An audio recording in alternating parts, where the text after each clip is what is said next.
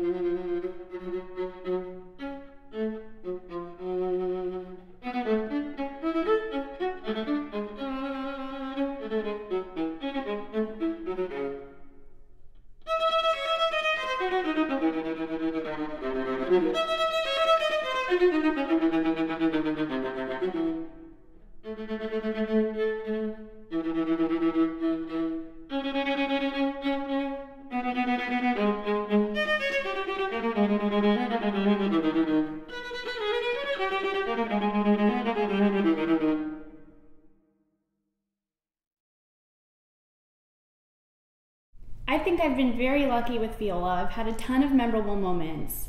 Two of the very best one were last year when a very prominent orchestral conductor in our community passed away, and his brother wrote a piece for both student musicians and professional musicians from the Orlando Philharmonic. So we came together and played a piece called The Tall and the Small, and we opened the concert for Joshua Bell, which was fabulous because we got to meet him and ask him questions, so it was a really great time.